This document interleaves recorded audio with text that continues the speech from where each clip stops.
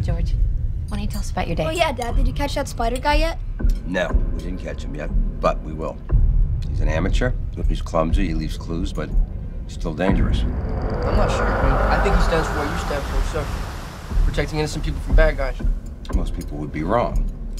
I stand for law and order, son. That's what I stand for, okay? I wear a badge. This guy wears a mask like a, you know, like an outlaw. He's hunting down a bunch of criminals that all look the same. But he's not protecting innocent people, Mr. Parker. You seem to know an awful lot about this case. You know something that we don't know?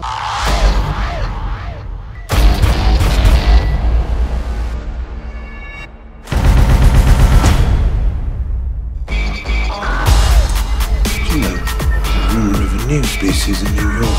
Beautiful but large. What do you know about it, you see?